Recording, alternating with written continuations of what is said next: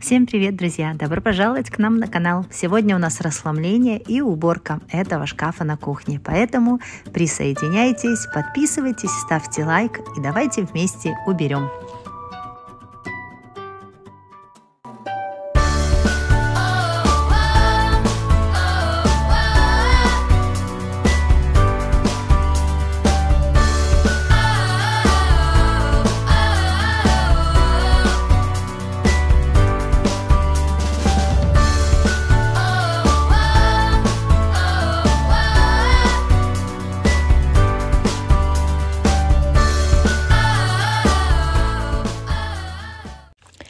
Здесь я заказала металлическую основу для банок и для консервов. Но я, к сожалению, не рассчитала того, что основа будет слишком большая для моей кладовки, поэтому я ее разобрала и сложила только одну часть, вторую не получилось, поэтому поставила только одно, но тоже неплохо получилось.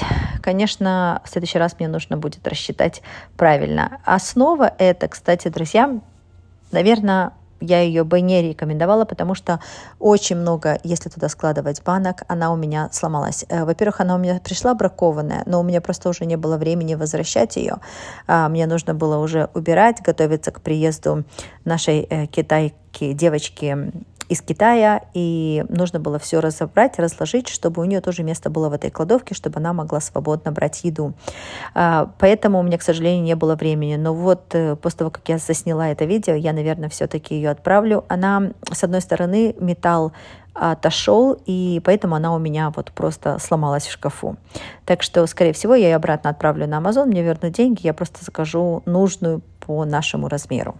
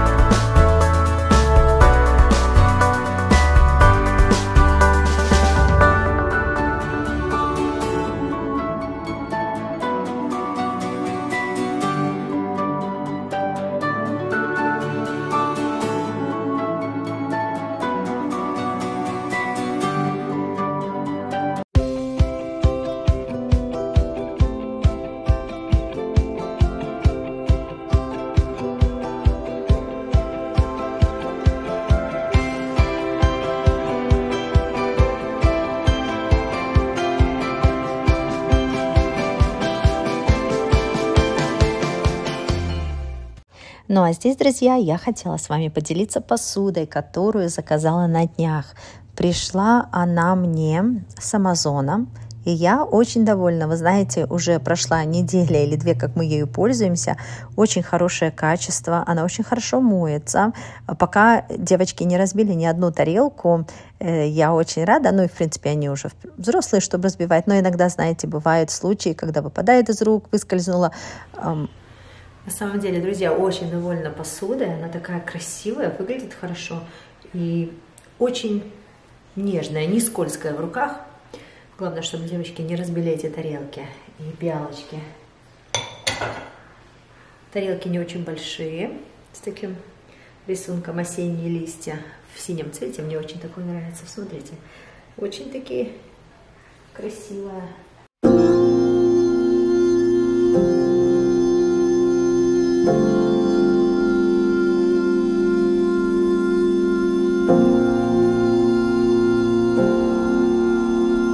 Вот так, друзья, выглядит наша пентри. Я думаю, что хорошо получилось. Пока мне все нравится. Я хотела избавиться от этих стеклянных контейнеров, но решила их все-таки оставить. Пару штук. От некоторых я уже избавилась. Сказать честно, я думала, что я буду их больше использовать, но я их практически, которые у меня были, от которых я избавилась, я их не использовала. Здесь у нас, вот там вот сзади у нас макароны, здесь у нас лазанья, тут у нас рис, здесь кукурузная каша белая и гречка. Я, в принципе, использую вот эти вот три, те очень редко. Поэтому я оставила их здесь. Верхняя полка у нас там орешки, сахар, крекеры, разные cereal, которые на бесплатке дали. Мы их очень редко используем, они в принципе там все стоят. Если вдруг что, они у нас на видном месте. Здесь у нас ниже полки все для выпечки и для готовки, плюс крупы и макароны. Тоже много чего здесь бесплатки дали. В общем, если торт хочется приготовить, там панкейки, смесь для панкейков, потом энергетические шарики и еще панкейки. И вот торт и такие маффины. Тут у меня тоже сахар, ржаная мука, выпекать хлеб бородинский хочу попробовать сделать. Здесь у нас веганские и без глютена, вот такие кокосовые печенья. Дальше маршмеллоу у нас здесь. И ниже у нас больше всего, что используют девочки для школы. Это у нас полка, все снеки, в принципе, для школы. Здесь у нас тоже без глютена. Вот такие вот энергетические шарики. Здесь у нас яблочное пюре органическое тоже. Это, в принципе, все в школу.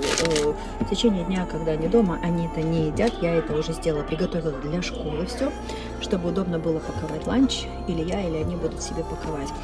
И это фрукты, это называется как бы такие пластины из фруктов. Здесь у нас маракуйя, ананас и кокос.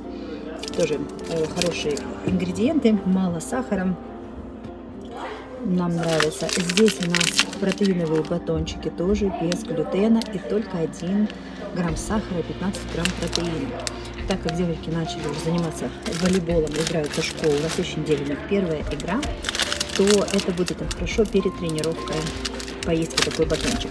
Здесь у нас обычные клубничные батончики. Так, там у нас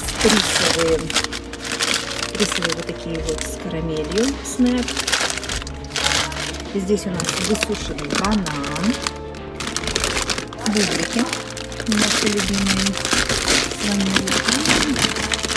вот такие вот подсоленные, это сделано из зеленого горошка, даже вот этот горох, это снэк, наши девочки любят, они полезные. Я оставила эти контейнеры, здесь они у меня раньше были, и поставила просто, положила вот такую вот плетеную корзину, мне очень нравится. Ниже у нас здесь, друзья, все мне для готовки: паста, рис, макароны. Я купила такие металлические корзины, мне они очень нравятся. Я их с Амазона купила. Оставлю ссылку, кому интересно, можете на Амазоне посмотреть. Взяла 2, но, может быть, в будущем даже куплю, и чтобы на остальных полках тоже их положить. Здесь у меня отдельно рис, разные крупы, а здесь у меня паста и соус для пасты. Вот макароны без глютена, вермишель, лазанья, ну и всякие там разные. Здесь у нас мука без глютена, я еще не раз, мы были в Костко, купила, потому что закончилась. Ну и внизу у нас здесь отдел, тут корзина для картошки, кстати, очень удобно, я отделила, мне очень нравится. Картошка, в принципе, закончилась, так что нужно все это отсюда убрать. И здесь у нас сумки для магазина, когда мы идем за продуктами, тоже в отдельной корзине. И здесь у меня лук, потому что картошку с луком вместе держать нельзя. Там у нас консервы, которые не поместились сюда. Здесь у меня, кстати, и свекла, я собираюсь борщ готовить, и куриное мясо, которое на бесплатке дали, много всего. Здесь у нас тоже овощи, консервы, все разложено.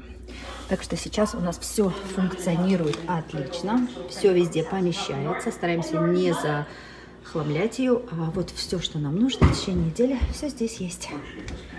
Так что, друзья, я думаю, что хорошо выглядит. Если вам нравится преображение, ставьте лайки, подписывайтесь и увидимся в следующем видео.